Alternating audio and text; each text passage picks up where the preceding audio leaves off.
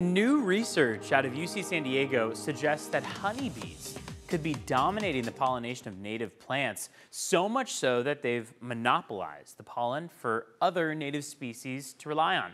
I talked with a researcher who led the study and show you the impact it could have on our region.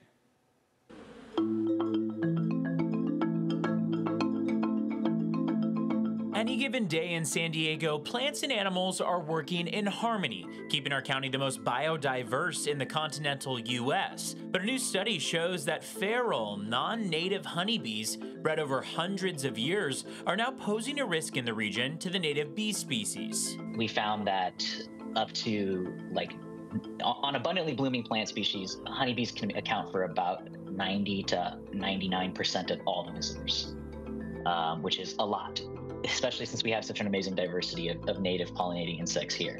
That's Dylan Travis, the lead researcher in a new study showing that when honeybees hog the resources, native species suffer. Native bees need to spend more time flying around getting resources, so that means they're more open to being predated, like eaten by something, more open to getting diseases.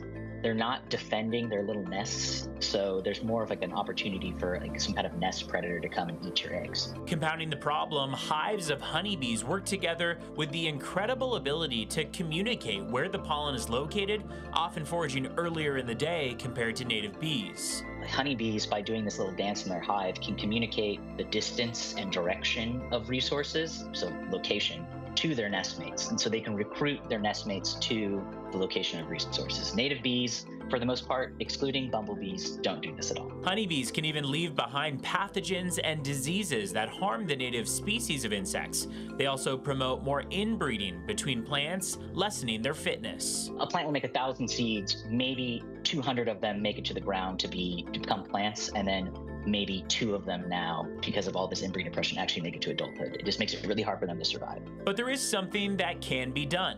While it would be near impossible to eradicate honeybees entirely, and that's not exactly the goal here, it could be easier to just have more pollen available in general. People could replace their lawns with native plants. What if instead of being limited by floral resources, we aren't anymore, if native bees are? So while it may not be ideal, you can help do your part to help the native bees with more native plants in your yard. San Diego's a very special place, and it's already in peril. We've lost so much of our habitat to just development, invasive plant species and stuff like that. So it's worth protecting.